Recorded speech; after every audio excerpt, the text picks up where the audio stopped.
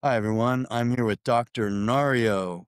Dr. Nario is with Biointegrative Health Center in Reno, Nevada. You can check them out online and see all the different things that they treat and so on. So thanks for being with us, Doctor. Hi, Steve. Thank you for having me again. Always a pleasure.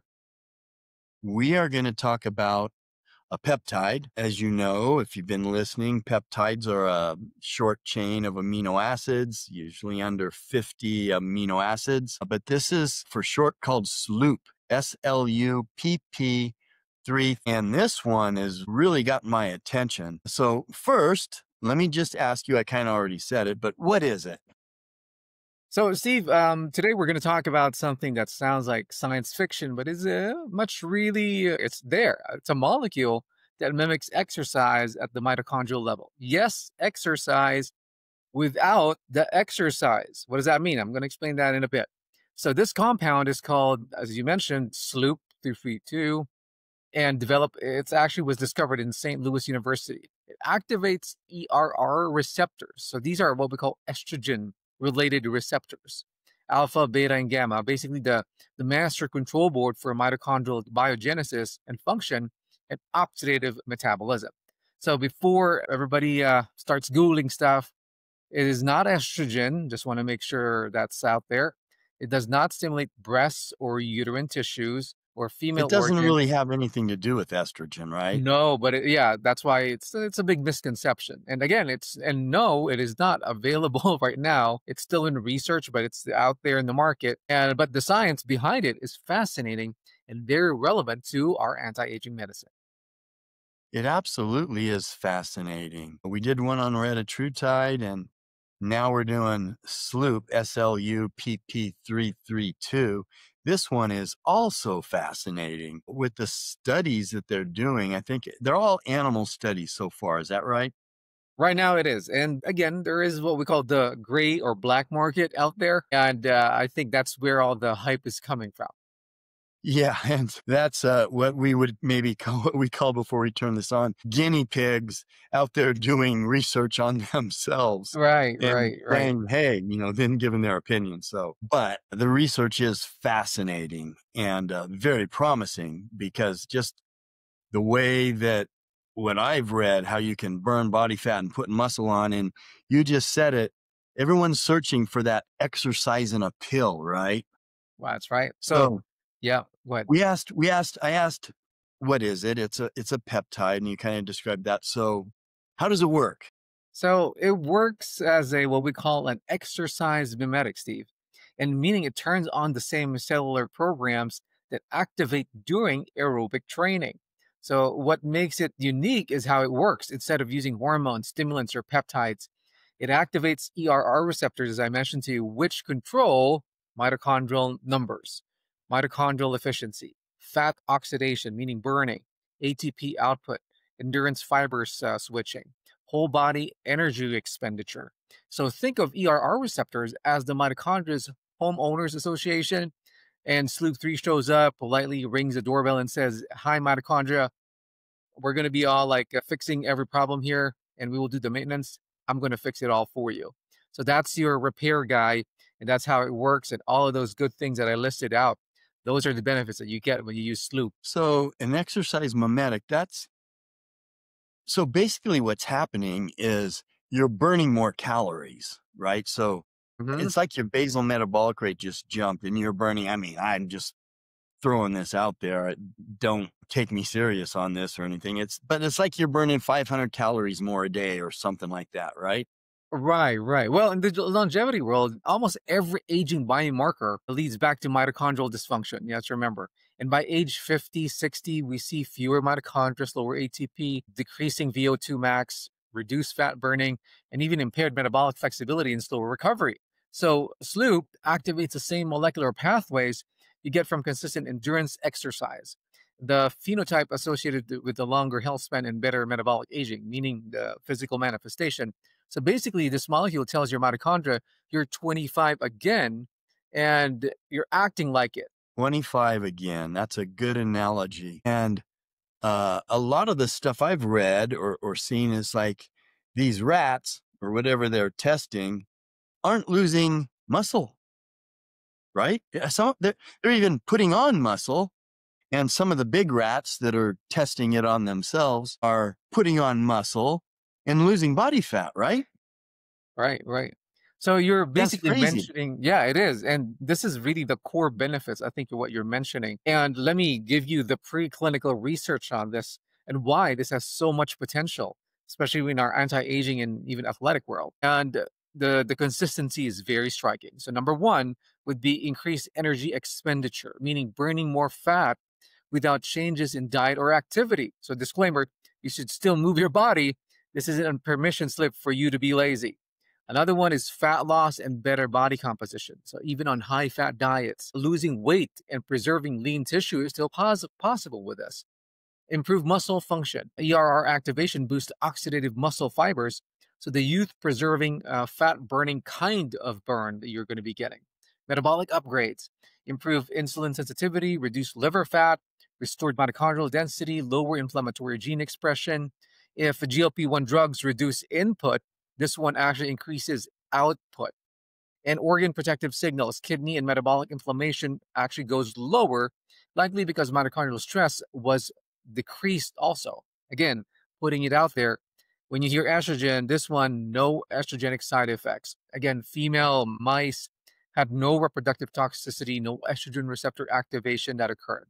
So this is the, excuse me, closest thing we've seen to an endurance training molecule without activating estrogen receptors or stimulants.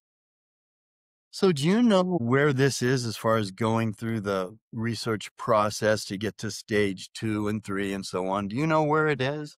Right now there's no definite, they always call it preclinical data. So when you're talking about animals, they actually stand there for what, 2 to 3 years of studies.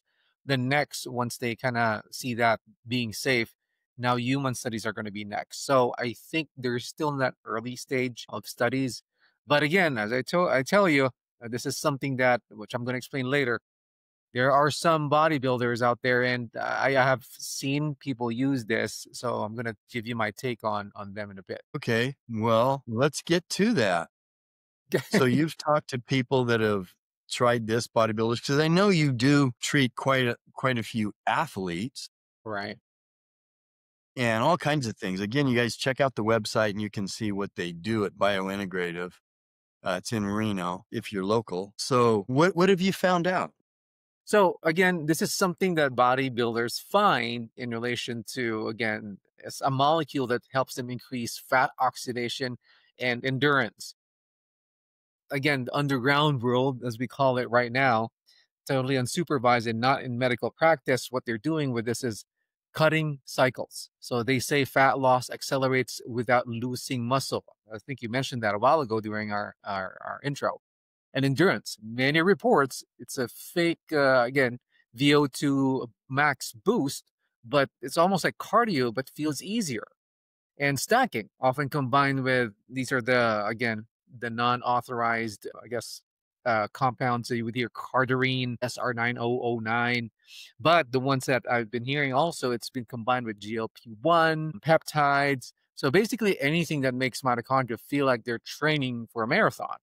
And again, the doses I've been hearing from 0.25, 1 milligram, 1.5 milligram. And again, cycling is also Is something that I've been that hearing. per week? I'm The sorry? dose? That dosage is per week Per or day, daily? actually, per day. Wow, And again, not doctor approved, not regulated, not recommended, but useful for understanding how the performance world views its effects. fascinating. And is there any other athletes that you know of that are trying this? Much more really the bodybuilders. It's just that when you're talking about athletes, sometimes when you're in amateur or professional, you don't want to get affiliated with something that's still in research. So one of the things that I've been hearing from people who are cautious about this is because of the side effects, right? So, I mean, preclinical data, no major toxicity to the liver, kidneys, or heart, no hormonal disruption, no breast, again, uterine stimulation, no carcinogenic signals, no bone loss. Again, anecdotal early users, or the biohackers as we call them, have named some. So most common would be GI upset because it's an oral pill most of the time. There's an injectable form also, but the common one is an oral form.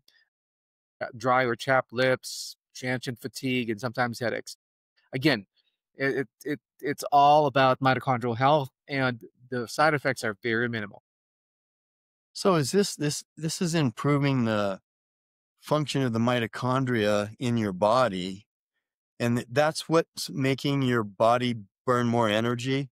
That's right. So again, mitochondria, as we age, it just dies away. So here's what I can tell you that mitochondrial enhancement medicine is basically what the theme of SLOOP would be. It supports metabolic efficiency, higher energy output, endurance expression physically, less sarcopenia. So as we get older, we lose muscle. And this is the one that maintains the muscle, especially in the aging population. Better fat oxidation, improved recovery, and systemic mitochondrial durability. Again, GLP-1s manage appetite, but sleep supports the cellular engines that burn fuel. It's the other half of metabolic longevity. That's why all of these criteria that I just mentioned, this is the reason why anti-aging and longevity medicine will benefit from this. Yeah, and like other mitochondrial peptides or like MOTS-C. We did an interview, a little talk on MOTS-C. That's fairly popular. People are watching that one. Right, right. Yeah, and if you guys want to see all the little discussions I've done with Dr. Nario, there is a playlist where it's just Dr. Nario and myself. You can go watch all of the videos that he's in. And you know, when you leave questions, I try to notify him and let him know that, hey, you got 2 or 3 questions here. Can you get on there? And you get on there when you can and answer them, right? Of course, yeah, I think I'm working on our last video, so I'll make sure I answer everybody's question. Yeah, because that was on Retatrutide, which is people are going nuts about that. Right.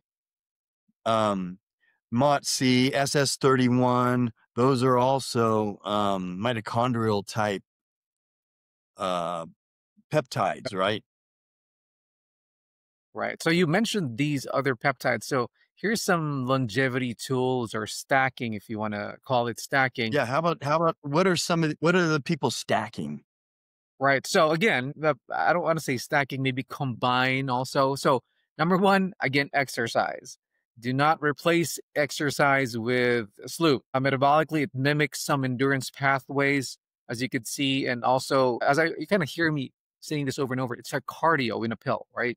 So that's why exercise weight training. That's the one that you need to combine with this one. Metformin lowers glucose and mTOR, and sleep actually increases mitochondrial output. So they are molecular opposites, but again, synergistic in a way. And the GLP-1s, such as retatrutide, tirzepatide, and all GLP-1s lowers appetite. Sloop increases energy burn. So together, potential metabolic perfection, meaning more weight loss, better blood sugar control, and also the other peptides. As you mentioned a while ago, peptides, for example, BPC 157, peptides of that nature repairs, and Sloop energizes, meaning they're both working together to heal tissues, for example. So that's why different lanes, both valuable. So a lot of stacking that you can really think about with Sloop. It's so early in this stage that I'm sure in the future there's going to be more.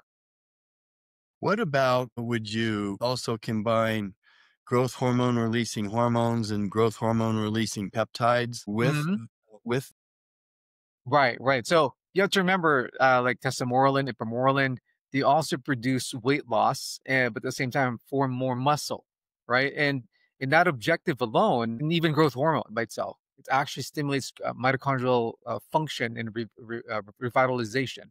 So combining them together also gives you so many benefits that you can't imagine. Yeah, it is. And you guys, you got to realize we're not telling you, I'm not even a doctor. He is, wait, over there, he is, but we're not suggesting anything. This is just fascinating. And I like to ask the doctor questions about what he knows about the research and what's happening with the peptide world. So go do your own research on these fascinating peptides and talk to your doctor. Dr. Nario is my doctor, but he's not your doctor. Any last thoughts or anything that you would add to this? Well, again, just to wrap up, again, early stage sloop. but high potential for exercise mimetic and also high potential for mitochondrial signaling enhancements. And I like the fat oxidation of this, helps the body tap into youthful endurance phenotypes. And again, I want you to be looking out for this in the future because it's just one of those game changers. If it is something that is going to be available, I hope it doesn't get expensive when, of course, when pharma gets in there. But again, as I mentioned to you at the beginning of the talk, I wanted to thank our gray market, black market people, even though they get shade from other crowds and populations, I do tell them that, wow, you guys are probably the first research group that actually brings light to or ideas to us clinicians on why these things work. So it's not like a government funded in the gym, you know what I'm talking about. I'm not promoting that. It's just that there's so many people out there who are proactive about health that they're willing to try something. But again, we always want to do it safely and consult your doctor when you're doing something like this. But I applaud everybody out there who is trying to be more proactive about benefits and how we can enhance our everyday selves. Yeah, talk to your doctor and find out, when this might be available because it takes a long time to go through the testing process and to get to stage 3 and then to where it can actually hit the market, right? So anyway, watch for this. You guys go do your own research on it. And Dr. Nario, I can't wait to talk about whatever the next peptide you're researching. Can't wait to hear about it. So thanks for being with us. Well, thank you, Steve, for having me again. As we all know, that knowledge is power, and thank you for letting me provide you with edge on longevity and health maintenance, which I call the biological edge or the bio edge.